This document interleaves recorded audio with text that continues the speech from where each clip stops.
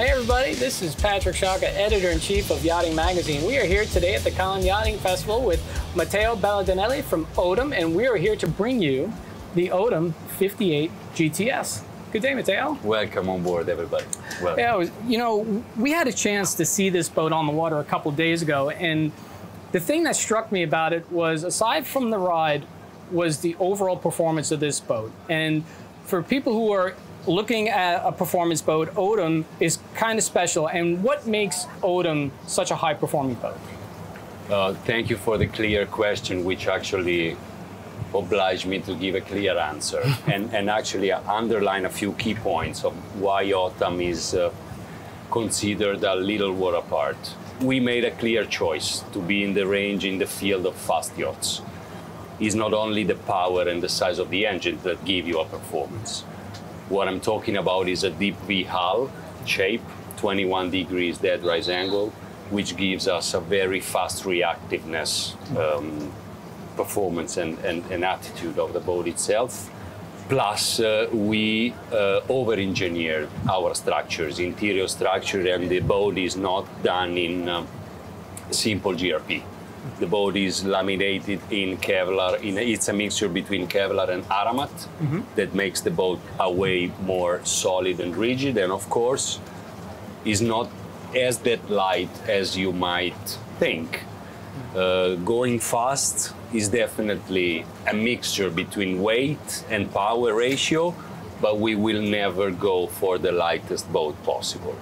The boat has to be solid. The more the boat is solid, the more comfortable and safe you feel. We went out a couple of days ago for a spin over 56 knots. Actually, we exceeded the contractual maximum speed, which was 55. At the day of the first test, we did more than 58, of course, then without personal belongings on board. But I believe that when you felt yourself making a U-turn at 50, 52 knots, you have to feel safe, first of all. Going too light won't take up to the comfort that our clients, they do look for. The world standard is something that is not actually in our vocabulary. When standard is the hull shape. Whatever you see is then built by hand on board, like the built-in interiors, and entirely customized on client choice. Yeah, so that's an important point you're bringing up. Is that in this size range, you don't see full customization. Thank you. And in a 58-footer, an owner can walk on here and say, I want to put my personal stamp, and this is the boat I want, and you build it. And I bet you are not talking about leathers or you know, colors. We are talking about structural modifications. We are talking about major and extreme modification. We made a clear choice. The shipyard is about to celebrate our 67th birthday.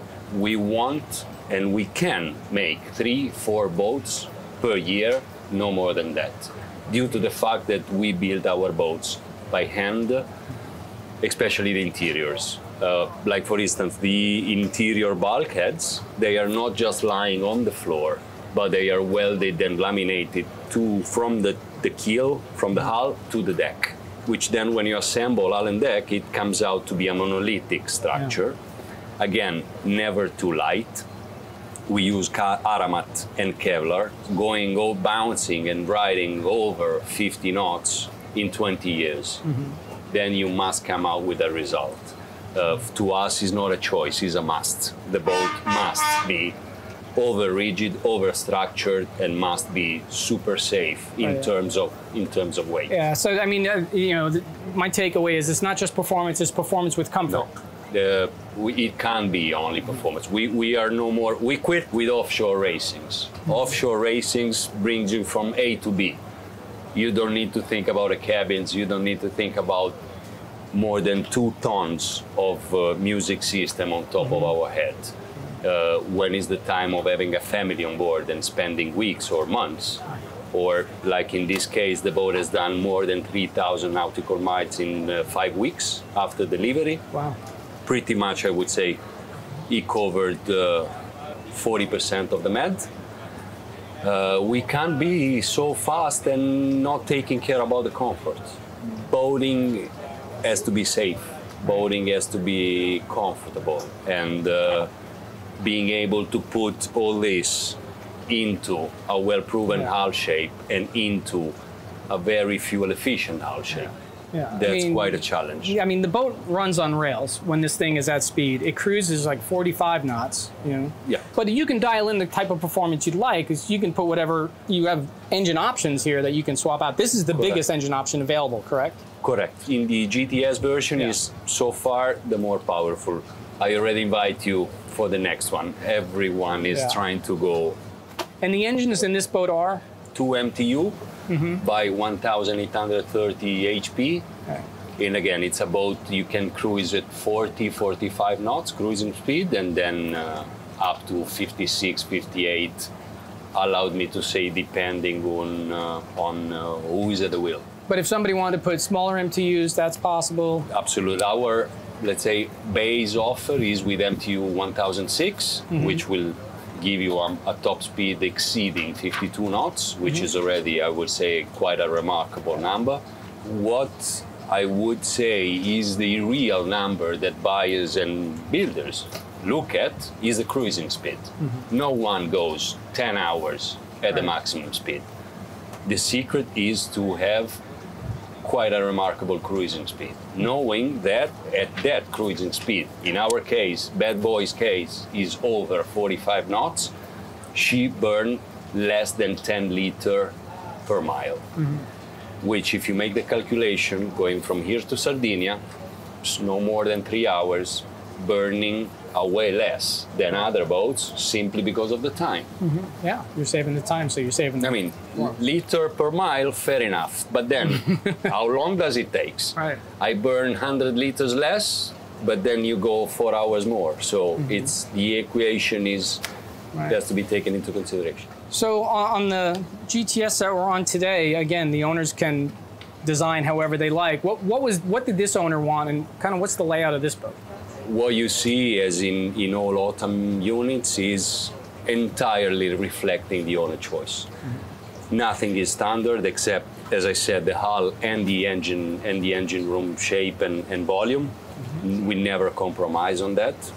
What you see has been designed forehand with the owner, so they can choose the shape of the helmet, the shape of the helm station, more than the shape of the pilot seats. It goes without saying it. Materials, those are not customizations. I mean, I'm talking about shapes and furniture that they are built, again, by hand on board. We don't send a shop drawing to a woodmaker that gives us a truck and then we simply assemble. The boats are built in, so the old partitions and the old wood pieces, they are made by hand, avoiding imperfections the more we can, and mainly avoiding vibrations. So having all these structural bulkheads plus a built-in interior plus the limitless freedom that we choose to give to clients, this makes us a little world apart. No matter if we are all in the same boat show, we are definitely part of the industry, but I would say by choice, we are on the other side of the medal. So in addition to the GTS, you have a couple other versions of a 58 that you can order, and those would be? The iconic ones, they were the pure open one, 58 open, or HT, hardtop. So in addition to the 58, what are some of the other models that you offer? Our line goes from 45 footer, we say, let's say the entry level, so it's 45. Again, can be open, can be GTS, can be hardtop. Then 58, then 70, which again has been designed by Giuseppe Bagnardi, BG Design Firm. Then we go 80, 85 GTS, and the new 90. The new 90, it's already in production. Our number one has been sold. And I promise you, I can't wait to be on board of that. And in a couple of years, she will be shown at the Cannes Boat Show. So Matteo, thank you very much for giving us this look of the 58 GTS. And if somebody wanted more information, where could they find it? On Otam website, www.otam.it, and of course, Matteo Bellardinelli at otam.com. You can just call him Matteo. Again, thank you, and thank you for spending time with us at the Cannes Yachting Festival on the Otam 58 GTS. But stay tuned for more, because more is coming.